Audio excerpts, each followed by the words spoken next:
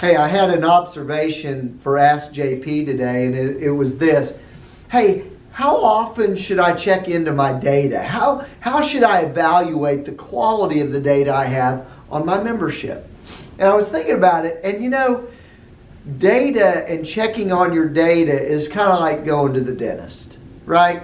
Every 6 months, you show up, you open up your mouth, and he looks into your yapper and he goes, ooh, that crown's cracked. Ooh, you got that cavity, right? It's kind of the same thing with data.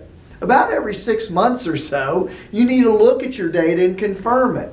We use a system called Bright Verify, for an example, to verify email addresses. And what we find out is, oh my gosh, we've lost contact with this company because 2 of the 3 people are no longer with the company. Things like that. So every 6 months, I would verify all of your email addresses and use that as the first step to kind of determine what other kind of follow-up or connection you need to get with the company to ensure you're connected and speaking and communicating with the best people in the company for the purpose of your association.